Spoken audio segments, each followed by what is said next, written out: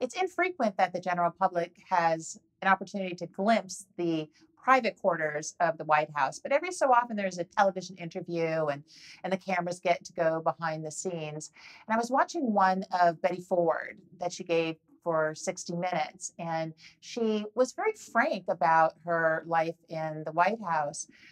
And she really scandalized a lot of people when she spoke about her children, the possibility that they had had premarital sex. She was very open about the ERA. And then when she was diagnosed with breast cancer, she was very open about that. And these first interviews that came out from the private quarters, from the family spaces, really helped to personalize her. And she was able to make a connection with the American people. Betty Ford is an extraordinary example of a first lady using her platform to create such incredible change in our country. When she went public with a very private disease, think about it, 1974, she had been first lady for just over 6 weeks, so it was less than 2 months, and she was diagnosed with breast cancer. Really, the word breast was not mentioned in public by women, and certainly the stigma of breast cancer impacted women's health and the way they were treated, the way it was diagnosed, the way it was handled. Her going very public with her mastectomy and her recovery and allowing herself to even be photographed, at Bethesda Naval Hospital in her hospital room with her husband and Bob Hope, who had come, to visit her. That was such bravery and courage to share that with the American people and particularly women. And she changed the nature of and the face of how women's health really was handled from that period forward. So extraordinary implications for her forthrightness, her courage, her candor, and she was just very real in the things that she cared about. Yes, the ERA, cared about. She was the mother of of teenagers in the White House and attuned with sort of the shifting social changes going on in our country. So that may have been shocking to some, but with Betty Ford, what she had to say is what people needed to hear.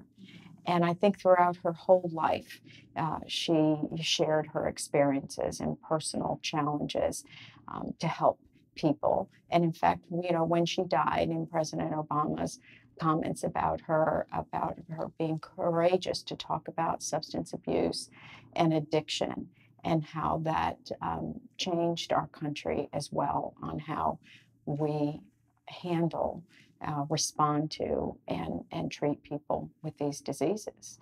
So she's a wonderful activist, first lady, but also was a wonderful mother and an incredibly supportive wife to her husband, and did everything she could to help him, and really was a fierce campaigner for him in 1976 when he was running for election, his first election, of course, as president. And people do think to this day that if she'd been deployed even a little bit more to Ohio and other states, it might have had a different result in the 1976 election that Jimmy Carter won, because that was a very close election. So we have a number of campaign buttons in the exhibition, these little mini portraits that you could wear on your lapel, on your sweater, to show, to speak for you without actually having to open your mouth, who you supported. And the ones of first ladies, as opposed to the ones of presidents, really speak to the way that the first lady had become a kind of a running mate. Betty for first lady, for Betty Ford, and thinking about the ways that first ladies either were not, that visible in their husbands' campaigns, or more recently, really becoming a serious asset for them. Well, that's true. And starting, really with Eleanor Roosevelt, who really spoke at a Democratic National Convention for her husband. Barbara Bush in later years was the first to really deliver a keynote address at a convention. First ladies, although they are not the elected official or running for office, they are, seen as a partner to the president. And they are often the ones that their images or their interviews or their public, remarks convey another side of the president and the partnership, between them.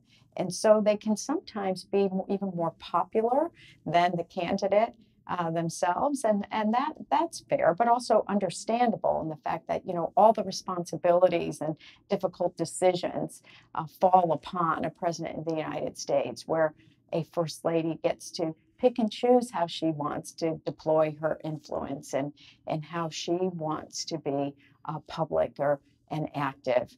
And people connect with that. They connect with the human side of the spouse of the president.